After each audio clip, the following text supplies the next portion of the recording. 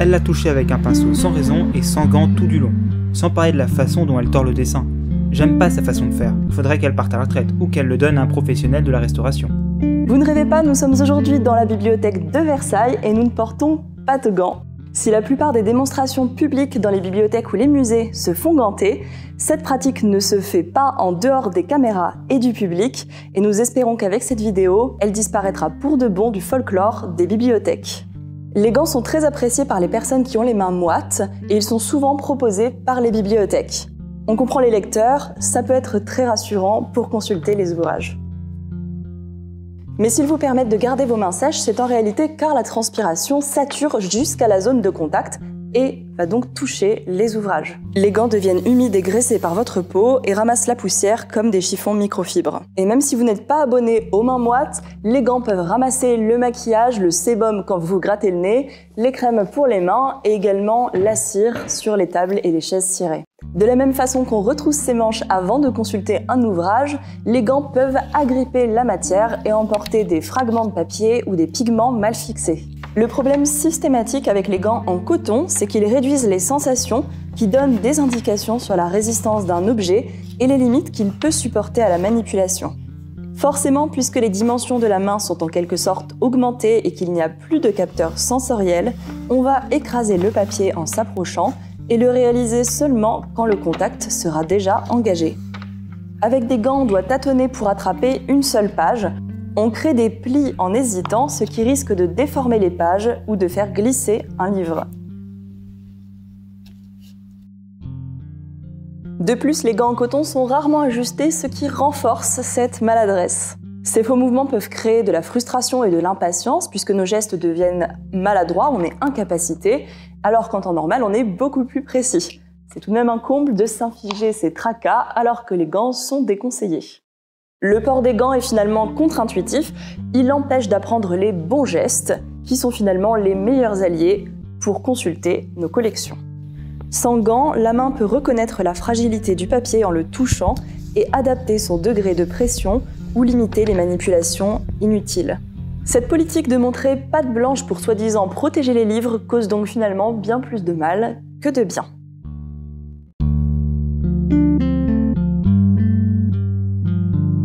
Je déteste devoir vous apprendre comment faire votre métier, mais mettez des gants pour sang. À chaque fois que vous touchez le papier, vous laissez des huiles dessus. Il faut surtout se rééduquer et oublier nos croyances vis-à-vis des gants. On entend souvent dire que le contact de nos mains endommage les objets, de la même façon qu'il n'est pas recommandé de toucher les pièces de musée.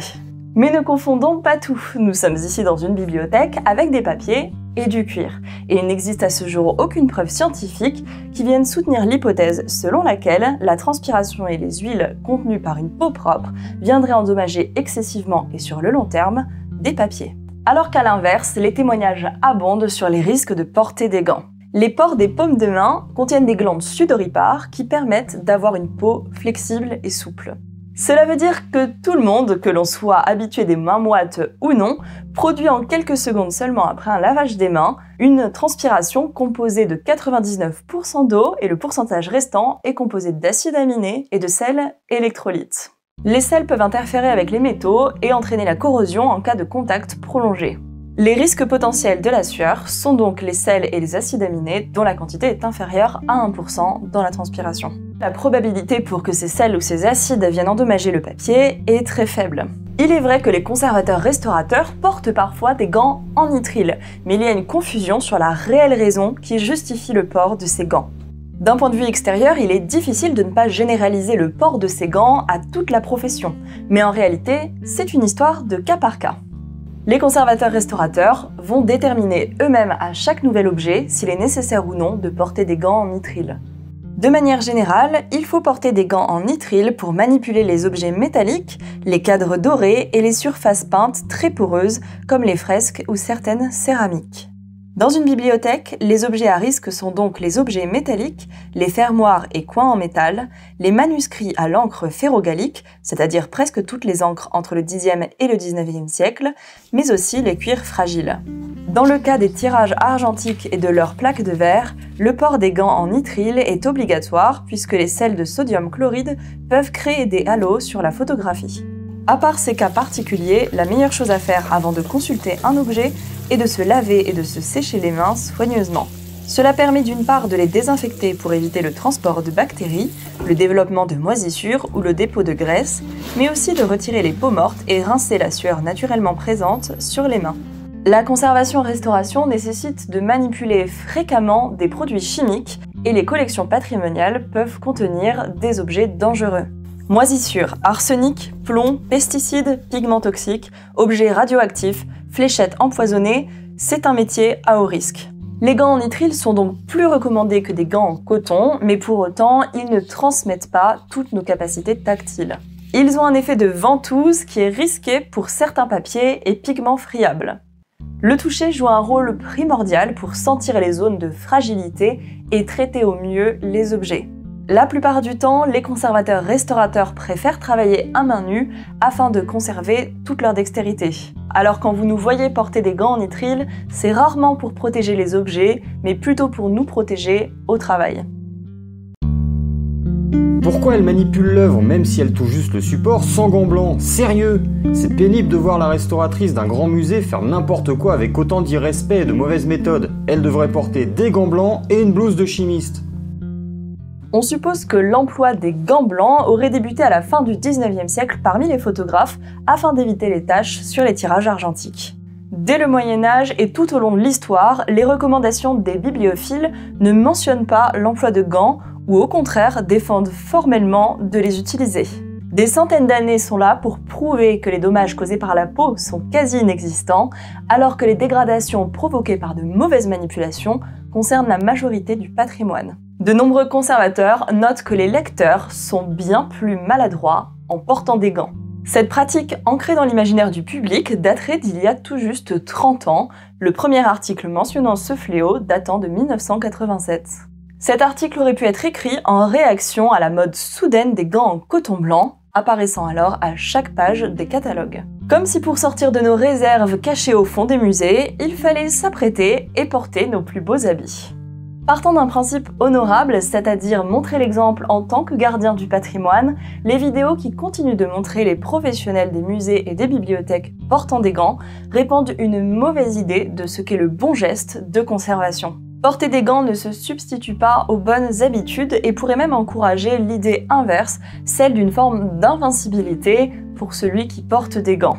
Pensez à cette étude qui démontrait que les cyclistes portant des casques étaient plus sujets aux accidents car les automobilistes oubliaient facilement leur vulnérabilité.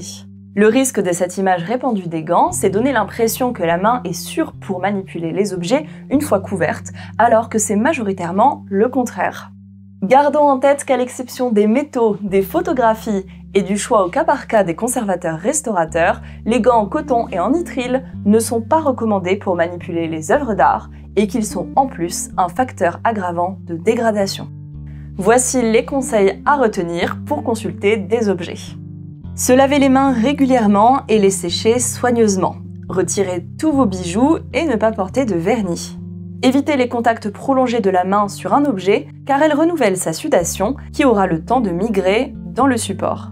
Manipulez les papiers dans les marges en évitant les zones fragiles. Il ne faut jamais toucher une encre ou des pigments. De manière générale, apprendre à aiguiser son regard sans penser que le gant fait le travail. Pour les métaux, les bois dorés et les photographies, portez des gants en nitrile. Dans le doute d'un risque sanitaire, portez des gants en nitrile ou attendre l'avis de spécialistes.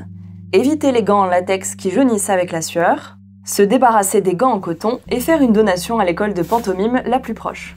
Pour les bibliothèques, faire une démonstration au lecteur pour favoriser les bons gestes, les vrais outils des super lecteurs. Toujours préciser qu'il n'existe pas deux objets similaires et qu'il faut se référer à un professionnel en cas de doute.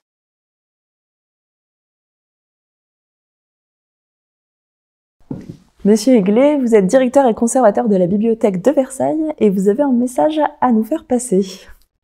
Eh bien, cela fait bientôt 10 ans, voire plus même, que je fais des présentations patrimoniales régulièrement dans le cadre de mes fonctions, des journées du patrimoine, toutes sortes d'événements. Et j'ai remarqué que, au début, il y avait parfois une personne qui avait la curiosité de poser la question pourquoi je ne portais pas de gants pendant cette présentation. Et puis le temps a passé et au fur et à mesure, je dirais que cette curiosité s'est muée en agressivité, vous remettant directement en cause par rapport à ce que vous faisiez, par rapport à ce que vous montriez, et qui est en fait une interruption de la présentation en réalité, par rapport à la forme.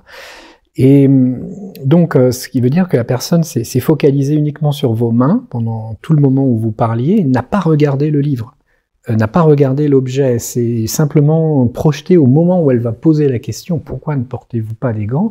et en effet, il y a cette gradation dans le ton que l'on adopte qui consiste à dire finalement que le conservateur fait n'importe quoi. Donc c'est vrai que la première fois ça amuse, la deuxième fois ça interpelle, la troisième fois ça agace. Et donc en fait la raison à cela est tout simplement que les gens ont regardé la télé, ils ont regardé les émissions patrimoniales qui ont pu être consacrées ces dernières années. Et au courant de ces émissions, nos collègues ont choisi souvent de porter des gants pour renforcer la dimension patrimoniale de l'objet. C'est purement symbolique. Et aussi, d'une certaine façon, pour mettre une distance entre le conservateur, l'objet et le public. Histoire de dire, le public, lui, n'y a pas accès, il n'y a que moi qui puis manipuler cet objet, ce qui est ridicule, puisque en réalité, les conservateurs ne sont pas les seuls à manipuler. Il y a aussi les lecteurs, dans le cas des livres, et cela fait des centaines d'années que les bibliothèques existent, et voilà, rien ne prouve qu'une détérioration est suivie, suit une consultation. Donc, d'une certaine façon, on est arrivé à l'effet totalement inverse de ce que l'on proposait de faire, c'est-à-dire que l'on a vidé le conservateur de son utilité. On ne voit plus que la personne qui manipule, et d'une certaine façon, voilà, l'effet est raté. Tout ça pour ça. Et d'ailleurs, il y a des préconisations depuis le Moyen-Âge, vous pouvez le savoir, de ne pas mettre de gants. Oui, depuis le Moyen-Âge. C'est ce que je réponds souvent parce que je préfère répondre par l'humour plutôt que par l'agressivité. On est déjà agressé sur son lieu de travail d'une certaine façon. Donc ce que je réponds souvent, c'est est-ce que les scribes du Moyen-Âge avaient des gants? Est-ce que les moines bibliothécaires du XVIIe siècle portaient des gants lorsqu'ils allaient chercher un livre à la bibliothèque? Non. Non, et ça n'a pas empêché que les ouvrages du XVIe siècle nous parviennent parfois dans des états uniques, avec le papier entièrement blanc. Non, en fait, ce sont les conditions de conservation qui jouent énormément, c'est-à-dire l'humidité, la chaleur, la lumière, mais en aucun cas le fait de toucher un objet qui est fait pour être touché. Un livre, c'est fait pour être transmis, c'est fait pour être lu. Et là aussi, c'est assez, je dirais, symptomatique, c'est-à-dire que on ne voit plus l'intérêt d'un objet alors que voilà, il a été remplacé par les tablettes et par toutes sortes d'autres médias. En réalité, ils ont leur utilité. On continue aujourd'hui à pouvoir, justement, c'est unique de se dire que voilà, j'ai un livre du XVIe siècle dans les mains. Il a été conçu pour ça, pour que je puisse l'avoir entre les mains encore aujourd'hui. C'est un cadeau que nous fait l'imprimeur du XVIe siècle vers nous. En voyageant aux États-Unis, j'ai rencontré un guide de haute montagne pour les Américains pour qu'il leur programme des sentiers parfaitement sécurisés dans des coins déjà très sécurisés, parce que les Américains, à force d'avoir dompté la nature, sont terrifiés à l'idée d'être en pleine nature. Oui, alors c'est vrai que c'est vivant. C'est vrai que c'est vivant. Ici, on a du parchemin, donc c'est de la peau. Ici, on a certainement une sorte de peau de mouton un peu retourné, oui. Oui. Donc là, on a du veau avec la basane. Donc c'est une matière vivante. Et d'une certaine façon, là aussi, elle est conçue pour être en contact direct avec la personne qui va soit la posséder, soit en effet la conserver pour la passer à la génération future. Mais une peau faite pour être touchée par une autre peau. Exactement, on ne peut pas aseptiser le contact avec le livre. Je dirais même que c'est contraire à l'éthique du livre, à sa conception. Pourquoi on a inventé les livres? C'est justement pour pouvoir se les passer. Il faut juste avoir les bons gestes et voilà. À partir de là... Je crois qu'on a tout dit, hein.